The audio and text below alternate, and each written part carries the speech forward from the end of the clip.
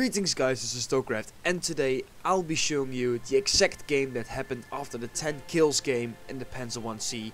This game will be about the insane capabilities of the OI Experimental, and you guys have seen some amazing results on YouTube and amazing World of Tanks replays about the OI Experimental after it got released into the game.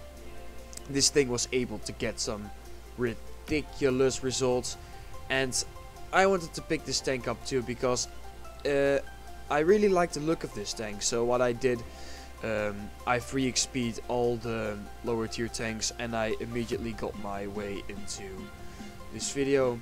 In this tank, I immediately bought the OI Experimental, and yeah, I really like this tank because it is just crazy fast, and it also has alright armor. But for now, as you can see, we are driving up this flank on the map Karelia Assault, so we only have 10 minutes to finish this game off. Really important thing to know about Assault. I'm playing in the platoon again. Yogurt has joined me in my platoon because we didn't quit the platoon, because I said yesterday that we were going to build up the tiers, and after we did the tier 3 game we jumped up to tier 5. I chose my OI Experimental, and Yogurt has chosen his Archer tank to drive in, but he has not brought it in a very good position for this tank. I can see the BT-7 artillery trying to take Yogurt out, and I defend him, but then I see a tree fall and I realize that it's too late for Yogurt to save him. I tried to save him, but my attempt doesn't go how I wanted to because he gets set on fire and gets taken out. So well, now I managed to kill an Su-85 with a snapshot because I was very worried about him going to hit me. The Su-85B has got a really good gun for a tier 4 tank destroyer, so I didn't want to take a shot from him. I just took a snapshot and it worked. So shot in the T-67 here. I'm just going to take a shot because yeah, I'm going to do 200 damage more than he's going to do to me. And he randomly keeps driving in front of me so that I can take him out. No problem, of course, did that. And now we've got this M8A1 here who gets taken out as well. So the scores are 5-8 for the enemy team. A lot of the enemy have gone towards the other flank or have stayed in the base. I was really worried about the Panzer SFLs on the enemy team because I want to advance towards the base, but then I realized, okay, fuck it, there is only 7 minutes left on the game, and if I want to make some good movements I have to go now. So my goal is to get into this dip here as quickly as I can. Don't know what that KV-1 is doing. He's exposing himself to a lot of danger, but I'm not going to expose myself to those guns that the Panzer SFLs carry. Anyway, going into the dip, I am safe now. I will be going up here again to try and engage the Panzer SFLs, and they get spotted, and they're even more dangerous because they're in a platoon. But alright, the KV-1 is doomed. Yeah, what did you expect? It's getting shot at by 2 Panzer SFLs. Anyway, I'm making my way up onto the slope, and at the moment I've got 3 kills, 800 damage, and it's 7-11 for the enemy team. So there's a lot going on at the moment. I really have to kill these Panzer SFLs. Oh my god, there's one spotted. Oh my god, he drives by really quickly, so I have to take a snapshot, but my snapshot misses by a country mile, so no hit for me. Luckily I've got cover behind this rock here, so no other tanks that are standing in their base will be able to shoot me, luckily. But the thing is, now the other Panzer SFL is around there somewhere, and he might plan an attack on me. And this Panzer SFL is just sitting behind the rock and is just waiting for me to make a move. The thing is, he's delaying the game, and in an assault, if I don't kill all the enemy vehicles or cap their base, we will lose. So I'm going to have to make a move soon, because yeah, staying back here is not going to move. Then I decided, okay, just go for it. But that was a really bad decision, as the other Panzer SFL puts a shot into me. But then the Panzer SFL peeks out and I can put a shot into him. He puts a shot into me. Yeah, that was unavoidable.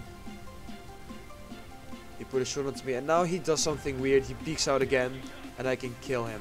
And now, oh my god, the Panzer Reservoir comes in. Oh no, turn the tank, no, no, no, angle the tank, oh my god, shoot them, oh my god, that was so freaking close. I laughed my ass off when that happened, actually, because I managed to kill that thing, because I should have been dead by far. Anyway, two very dangerous tanks coming in, but I decided to kill the artillery. He can shoot me over the rock, so I decide to kill him first. I'm already up to a Top Gun medal, and now the KV-1 drives in. I have to do damage to this guy. I can't hang around and let him come after me, because then he will, of course, be able to put more consistent damage into me. Valentine AT makes a very big mistake, which costs him his tank. And the KV-1 just randomly waits behind the rock for me to kill his teammate. So what you gonna do now, Mr. KV-1? Yeah, we're going to fight now? Okay, yeah. Yeah, you can come out first, mate. Oh, side armor, nice. I'll take it. 8 kills, guys. How ridiculous is this? Sorry, dit is a Dutch word. Anyway, how ridiculous is this? This was the game, the second game that I've played in an entire month after a game in which I got 10 kills. So yeah, you can see me say that in the chat as well. What the hell is this? I'm so confused at this moment, but I'm also thrilled because I have another opportunity to kill another, to carry another game. The only thing that I need to do is kill the enemy KV-1. He's also a yellow player. He's got a really good amount of games played, and he's got 4 kills as well. So he really does know what he's doing. But as you can see, people in the chat tell me that he's on 260 health. And what do you need to know about the OI Experimental? The OI Experimental has got 300 alpha damage. So it is going to be very unlikely that I roll low and don't kill him. But that chance is still there, of course. So I decide to load a premium round because I really don't want to bounce my shot if I get the first shot off. I am of course driving towards the eastern side of this map because the KV-1 has last been spotted there. So I'm driving after this, stopping in this bush to try and spot him, but I don't spot him. So it is very likely that he is driven down this pass here, past the 8 line.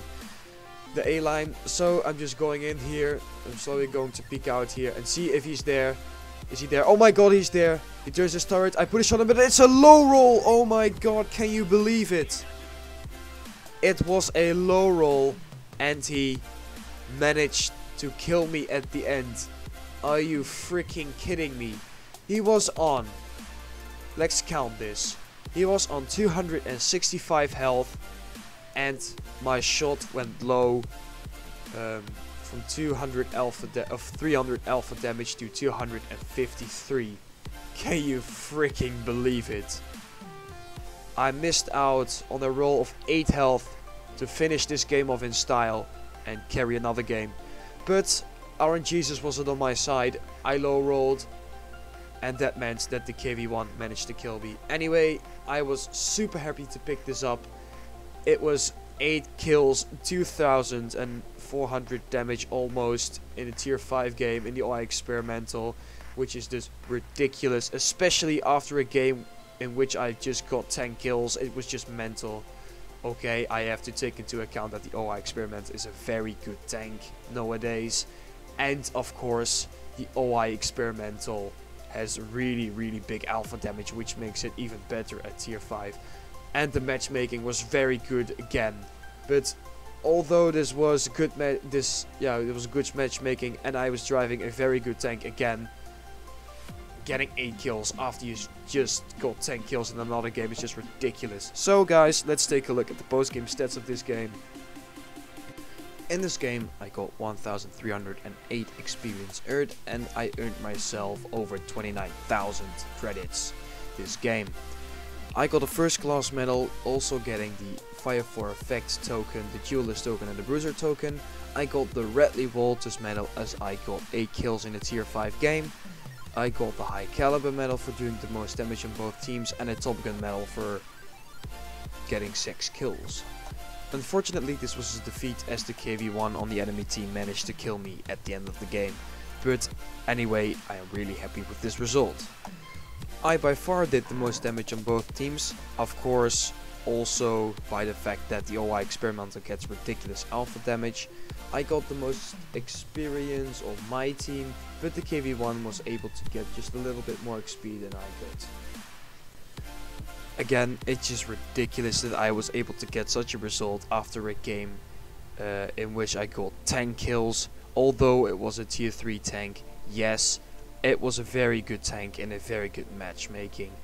The same for this game. The OI Experimental is an extremely powerful tank in a very good matchup in this case, but I couldn't have known that I would get 10 kills in one game and almost 9 in the other. So guys, I hope you liked this video. I just wanted to show you guys something absolutely ridiculous. Please leave a like, as I did put a lot of time in making both of these videos, and perhaps leave a comment to show me your support. During these holidays I'm planning on making a lot of videos, so stay tuned, and I will hopefully see you at the next video as well. Bye guys!